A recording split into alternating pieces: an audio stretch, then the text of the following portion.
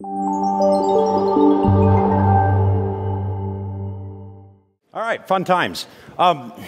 So without slides, this is going to be really kind of interesting to explain, but we're going to do it anyway.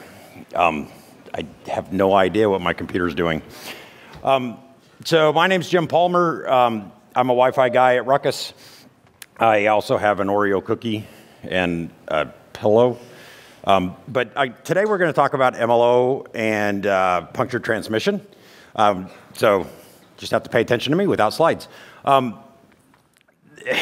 is, this is going to be kind of a repeat of what I did in Prague. So if you saw that presentation in Prague, you can go back and you can watch some of this. I'm going to keep talking. MLO, if you don't remember, I'm going to do a real quick refresh. Right now, it's still a 2 radio to 2 radio. So we always have 2 radios in the APs. Our client devices will have 2 radios. That's kind of a given. Here we go. You have these 2 devices. We're trying to solve really 3 problems with link redundancy, link aggregation, and link selection. What happens is you have link 1, link 2, multi-link. There's a lot of technology and terminology that goes along in this. If you're a big fan of the initialisms and all that stuff, you can go look at this. It's in the actual beacon frame where you can see MLO turned on and the different modes that it supports. And the 4 modes that we're going to go through very quickly. The biggest thing I want to point out to you is how do you tell the difference? There's really only 2 that you need to pay attention to. One of them is the multi-link multi-radio, and there's 2 different versions of that. The multi-link single radio, there's really, even though there is 2, it's really just 1. It's just how it sets up that second radio, and we'll take a look at that here. Biggest thing I need to sort of emphasize is not all chipsets from the devices and from the APs and the clients will support all the modes. And it's, as with everything, for MLO and punctured transmission, this is, or at least MLO, this is driven by the client. I can offer it from an AP, I can set it up, I can configure it, but it's still up to the client device to actually trigger and use it. So asynchronous multi-link, multi-radio, there's 2 things I want to emphasize here. Each one it contends for the channel access independently from each other. So even though there's 2 radios, 2.45 or 6, 6.5, however it's configured, they contend for the channel independently from each other, which requires filtering and isolation between the 2 bands to keep them from interfering with each other. And what it looks like in operation is it will send on one band and then come back on the other. And it can do that independently from each other. And that's why we need that isolation, which requires some extra hardware and stuff inside the client, so it's a little expensive. With synchronous multi-link, multi-radio, it relies on the contention is coordinated between. So both of them have to get access at the same time. Tell me what's wrong with that. We don't need the filtering, but because you have that coordinated access, but you read really clean RF, and it's super complex, so how often do you think this is going to happen? This is something like if you've ever done a back-to-back point-to-point link, where you put one pointing the other way, and it has to coordinate when it's sending that transmit frame so it doesn't interfere with each other. And so because of the channel access and contending for it and being coordinated, probably not going to see this one. The next one is multi-link single radio, just a standard one. This is almost what we have today. But what happens, though, the one difference is when the client device associates, it actually associates on both the bands, so it has a configured data path. So when it switches from one radio to the other, it doesn't have to do the 4-way handshake because it's already done. It already has this MLD MAC that's on the device, it's on the AP, it's registered, so it can just simply switch back and forth. However, it's also known as a power save mode, and because the reason why that is because it turns off that other radio. And so you'll have that link 1 that's going. Now the AP keeps his radio on because, well, that's what APs do. And so what the client does is it just turns the radio off and then it turns the other one on and switches back over. So that way it doesn't have 2 radios on at the same time drawing power. If you watch, what happens on that multi-link device A is the radio turns off and then it turns on and then it turns, so it switches back and forth like that, which is pretty much what we have today when a client device will go from one band to the other. Now the one that is more likely to be seen, that we've seen the most of, is the enhanced multi-link single radio. This one, it listens on both bands at the same time. So we have our two radios. And so what you'll notice is while it's the information and links going on link 1, link 2, the radio stays on. So it's listening. It knows what's happening. So if it needs to switch, it can automatically switch because it's already there. It's already working. So the client device knows what's happening on the other band when it's doing this. So what happens when you get this running? And you see when we introduce contention, and we had to do this artificially, into the 6 gigahertz band. Some people have been talking about this, like trying to get your client to roam. Jerry was talking about that, about, if you have a nice clean 80 meg, 160 meg channel on 6 gigahertz, why would you ever go to 5? Well, we had to artificially force it. And then what you'll see is this is a packets per second. And I have to thank a gentleman here by the name of Peter Corey. He helped me get all this stuff. But what happens is when you introduce that interference in the 6 gigahertz band, it immediately switches over. It's still sending. It's still listening on that other band to find out when it's ready to go back, and it switches. In the uplink, kind of the same thing, but our client devices are not as great as our APs. So the uplink, you have that same type of experience, but it kind of bounces back and forth. It's not as steady. Now what happens is when you look at the throughput, with interference, you can see the upload, and it's bouncing from a low of 88 megabits per second up to almost 600 megabits per second. On the downlink, you're seeing to say it's not as bad because, again, the APs are better. But when we turn on MLO and you take a look at what the result is, you're looking at a constant 250 megabits per second. And I want to highlight something here on the upload. When you look at the time frame, this is a 5-minute test of running at a constant flat 250 megabits per second for 5 minutes, even with all the interference. So when you compare those two, you can definitely see the difference. We get the reliability and predictable performance that we're really looking for. Latency. This is a big one. When we look at these graphs, what we're measuring at is the 99th percentile. So 99% of all the data we collected is going to fall into what I'm about to show you. Without MLO, the latency is 58 milliseconds on the uplink. On the downlink, it's 483 milliseconds at the 99th percentile. When we turn that on, it switches, and we get a little bit better. On the uplink, 19 times improvement. On the downlink, so we went from 58 milliseconds to 3 milliseconds of latency. On the downlink, a 22 times improvement. What we're seeing is we went from 483 milliseconds to 22 milliseconds of latency by turning MLO on, allowing those client devices, when it has that interference, when things aren't good, to switch back and forth. It can now do what it needs to do. So, let's see. I think I get through the rest of this in about 4 minutes, Peter. So, punctured transmission. When I looked into this, it turns out there's preamble puncturing and there's punctured transmission. And while officially it's preamble puncturing, that always confused me. But punctured transmission is actually also kind of referred to as a synonymous thing. So whichever one you use, you're not going to be too bad. But officially, it is a preamble puncture. So it's optional, it was optional, is optional in Wi-Fi 6, but it's required in Wi-Fi 7. And what we're doing is we're carving out a portion of the spectrum or the channel that is being interfered with. Now, there is plenty of marketing that goes along with this, as you probably all know.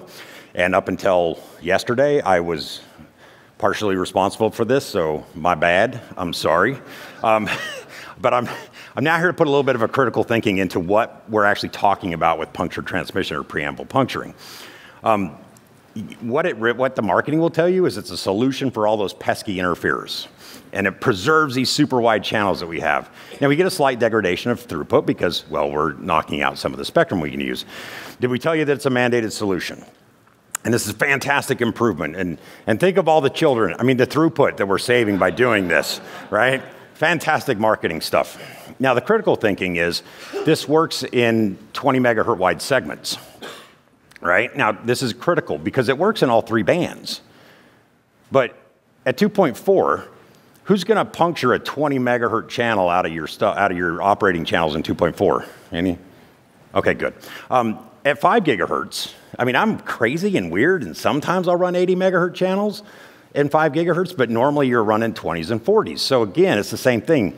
We don't really gain anything. It works. I could demo it and show it, but what do you really gain? The other thing is, it works by static assignment. So you're not puncturing out like just, oh, here's this random interference. We don't know what it is, but we're just going to carve it out. No, it's a static assignment. You're puncturing a pattern. And so what happens is when you say I have, say, 4 bonded channels and you want to puncture a pattern and you puncture the third one of those channels, if that channel were to move somewhere else because of a dynamic assignment, you've now punctured something else, and when somebody moves in, they don't have the puncture. So it's all done statically. So if you think about we're going to do 6 gigahertz, and we're going to make you statically assign it, and you're going to have to go in and statically puncture it, but what are these pesky interferers in 6 gigahertz that we're trying to puncture out?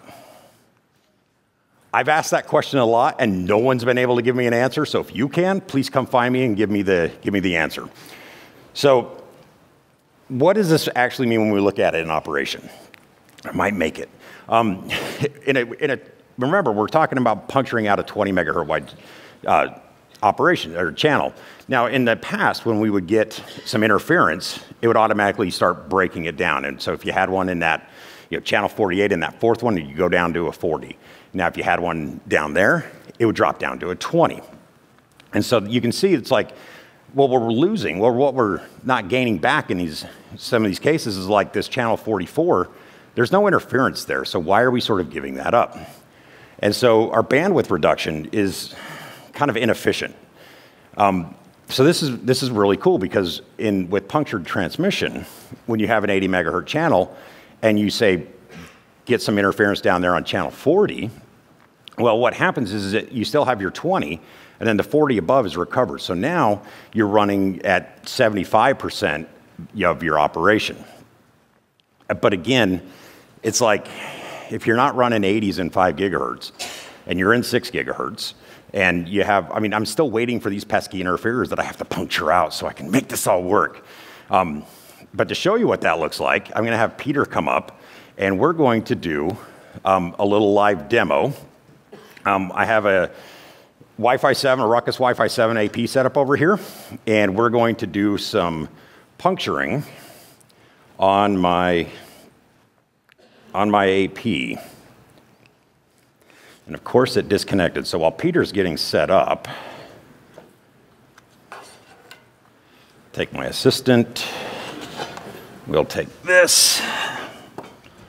You need an adapter? You got it. Okay.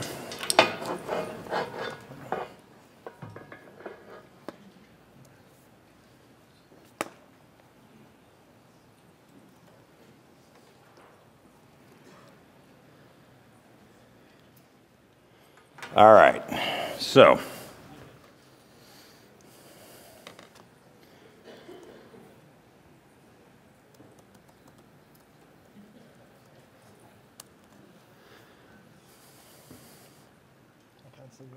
yeah, I'm connected. There it goes. Okay. So what I'm going to do is I'm going to run a speed test from my phone. And I'm not so much worried about the speed I'm getting. That's not what I want to see. What I want to see is the spectrum that we're being utilized. And so we're down there on channel 5 in that first 160. All right, so that's what it would look like.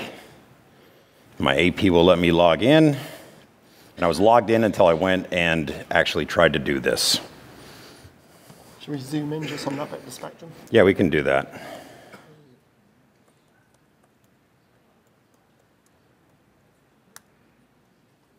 Well, if I can't get this thing to log in for me, we're doing a thing with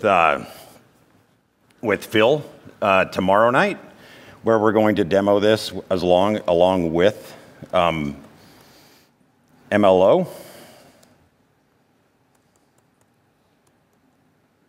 Yeah, my AP stopped responding. So Oh, well, it looks really cool. We can light up the spectrum, and you can definitely see sort of that, you get the nice little U shape that you'd expect to see. But again, it's like, what are we actually puncturing out? Because again, when we look at here, and I mean, we have this one channel that's running, and the spikes are probably some probes or something, Peter. I mean, what do you think? I mean, and so, but again, what am I puncturing? This is just, I mean, we have a bunch of 6 gigahertz APs in here, and there's nothing to puncture. So I mean, Pretty much all Wi-Fi. yeah, it's all Wi-Fi, but it's like, but what am I trying to puncture? So if you have an environment where you're set it up, you've designed it, you've done all this stuff, and it's done right, what are you going to have to puncture? And if you go outdoors and you're doing standard power with AFC coordination, it's not like, I mean, you're going to be told what you're allowed to be on, so you don't interfere. Again, I'm still looking for these pesky interferers that are, that we're saving the Wi-Fi world from by doing punctured transmission. So, sorry my demo didn't work, but okay, hold on a second. We'll do this off stage then.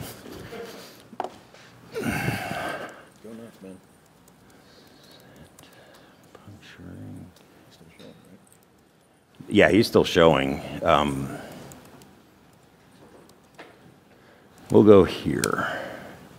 Okay, so we saw the speed test before. Do you want to go back just to that next channel? Or? No, yeah, let's go back to that one. So I'm still connected.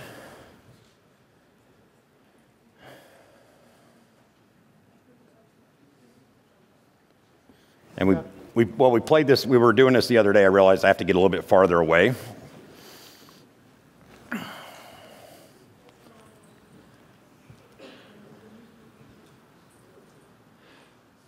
So the puncture didn't work.